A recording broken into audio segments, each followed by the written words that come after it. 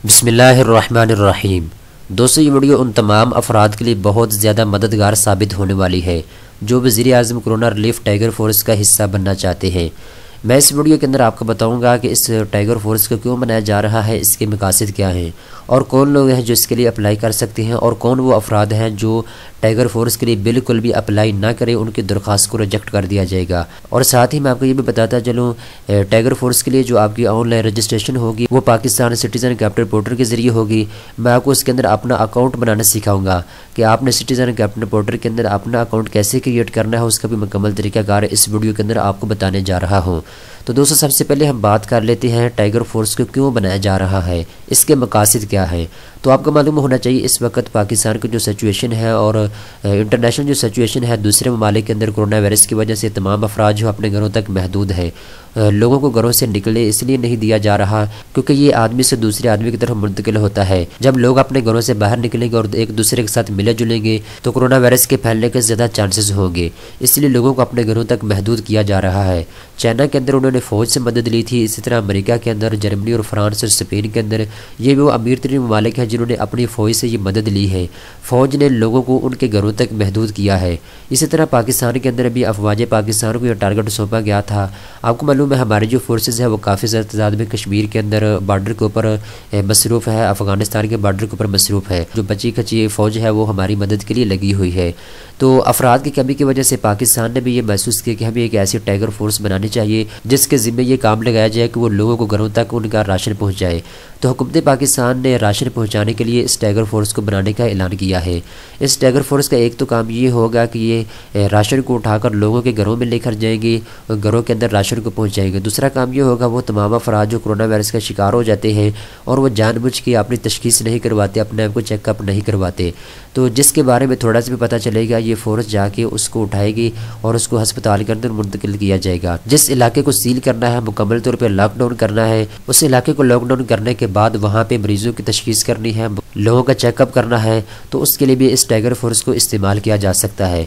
तो अगर आपने इसके लिए अप्लाई करना है तो लाजमी है कि आपकी सेहत अच्छी हो, आपने अपना मेडिकल करवा लेना है। अगर आपको ज़ुकाम है, बुखार है या फिर आपकी सेहत अच्छी नहीं है तो आप बिल्कुल भी इसके लिए अप्लाई ना करें, इसलिए कि इस फोर्स के अंदर उन तमाम अफराद को सिलेक्ट किया जाना है जिनकी सेहत अच्छी है, जो जिस्मानी तौर पे मजबूत है, क्योंकि आपको राशन उठा के मुख्तलिफ घरों के अंदर ले जाना होगा। तो अगर आपको खुद ही कोरोना वायरस हो जाता है, अल्लाह ना करे, अगर आपको बुखार है या आपकी सेहत अच्छी नहीं है तो आपको इस फोर्स के अंदर नहीं रखा जाएगा, आपको निकाल दिया जाएगा।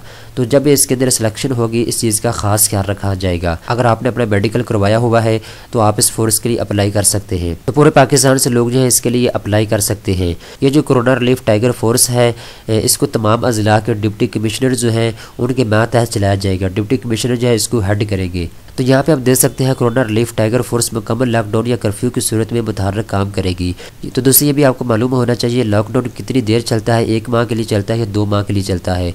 जो हुकूमत काम कर रही है इससे ये महसूस होता है कम से कम 1 से 1.5 माह के लिए लॉकडाउन चल सकता है, कर्फ्यू की सूरत पेश आ सकती है। इसी वजह से इस टाइगर फोर्स को बनाया जा रहा है। तो दोस्तों, इस वीडियो के अंदर मैंने आपको ये बता दिया है कि ये टाइगर फोर्स क्यों बनाई जा रही है और कौन लोग इसके लिए अप्लाई कर सकते हैं, कौन लोग इसके लिए अप्लाई नहीं कर सकते। अब दोस्तों, इस वीडियो का जो दूसरा पार्ट है वो ये है 31 मार्च को इसकी रजिस्ट्रेशन शुरू हो जाएगी, यानी आज 30 मार्च है, कल इसकी रजिस्ट्रेशन शुरू हो जाएगी। तो दोस्तों, अभी आपने सबसे पहला काम ये करना है पाकिस्तान सिटीजन पोर्टल के अंदर अपना अकाउंट क्रिएट कर लेना है।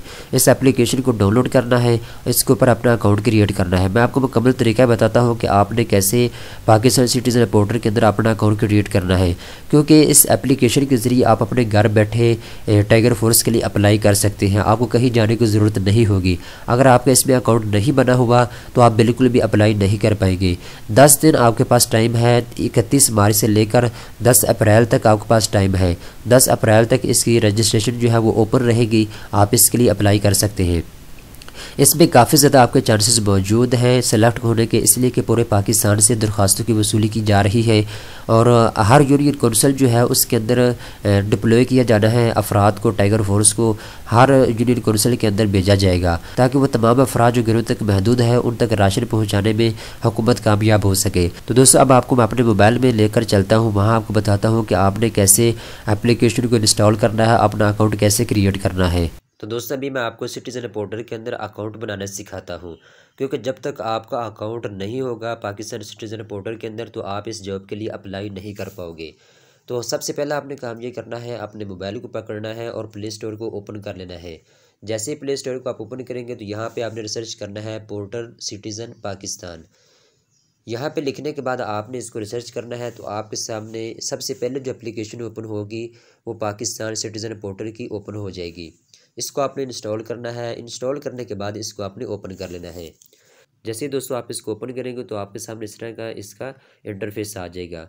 तो यहाँ पे अगर आपका पहले से अकाउंट बना हुआ है तो आप लॉगिन कर सकते हैं। अगर पहले से अकाउंट नहीं बना हुआ तो आपको इसमें रजिस्टर होना होगा। तो यहाँ पर रजिस्ट्रेशन करवाने के लिए यहाँ पर रजिस्टर के ऊपर आपने क्लिक कर देना है। जैसे ही आप क्लिक करेंगे तो आपके सामने 3 ऑप्शन आ जाएंगे। आप पाकिस्तानी शहरी हैं या फिर ओवरसीज़ पाकिस्तानी हैं, बैरून मुल्क पाकिस्तानी रहने वाले हैं आप, या फिर आप गैर मुल्की हैं।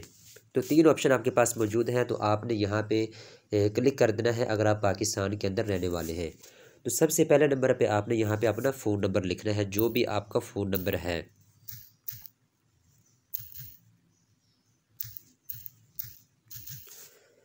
यहाँ पे एक चीज़ आपने नोट रखनी है, शुरू में 0 आपने नहीं डालना, बाकी जो नंबर है उसको डाल देना है। इसके बाद दोस्तों आपने इसको कन्फर्म कर देना है। अब ओके कर देना है आपने। ओके करने के बाद यहाँ पे आपसे थोड़ी सी इन्फॉर्मेशन ली जाएगी। सबसे पहले नंबर पे आपने अपना फुल नेम यहाँ पे देना है। मैं यहाँ पे अपना फुल नेम दे रहा हूँ।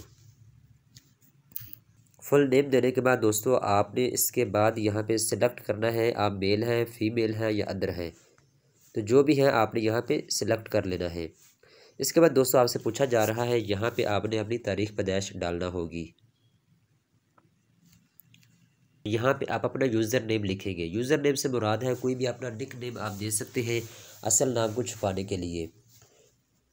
तो यहाँ पे मैं अपना निक नेम दे देता हूँ। इसके बाद दोस्तों आपने क्या करना है, नीचे ईमेल एड्रेस आपका देना है। अगर आपका ईमेल एड्रेस बना हुआ है तो बहुत अच्छी बात है। अगर आपका नहीं बना हुआ तो आप इसको बना भी सकते हैं। सिर्फ 2 मिनट के अंदर अंदर आपका जीमेल अकाउंट बन जाता है, ईमेल अकाउंट बन जाता है। तो यहाँ पे आप अपना वो देंगे।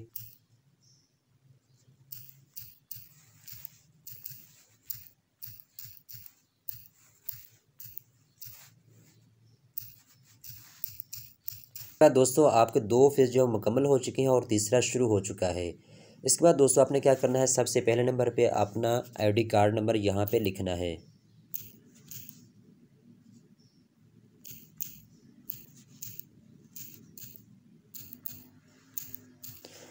दूसरे नंबर पे दोस्तों आपसे पूछा जा रहा है कि आपका सूबा कौन सा है। पंजाब के रहने वाले हैं, सिंध के रहने वाले हैं, गिलगित बल्तिस्तान के रहने वाले हैं, आज़ाद कश्मीर के आप रहने वाले हैं या KPK के रहने वाले हैं। तो जिस सूबे से आपका ताल्लुक़ है यहाँ पे आप अपना सूबा सिलेक्ट कर लेंगे। इसके बाद दोस्तों आपने अपने ज़िले का इंतखाब करना होगा जिस ज़िले में आप रहने वाले हैं। ज़िला सिलेक्ट करने के बाद दोस्तों आपने यूनियन कौंसिल को सिलेक्ट करना होगा जिस यूनियन कौंसिल के अंदर आप रहते हैं।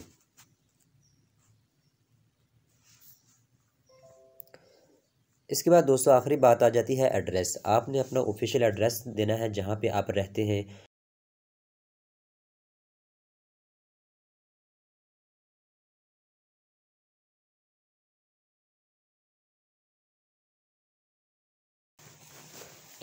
तो दोस्तों आपका जो अकाउंट है वो रेडी हो चुका है, बिल्कुल बन चुका है।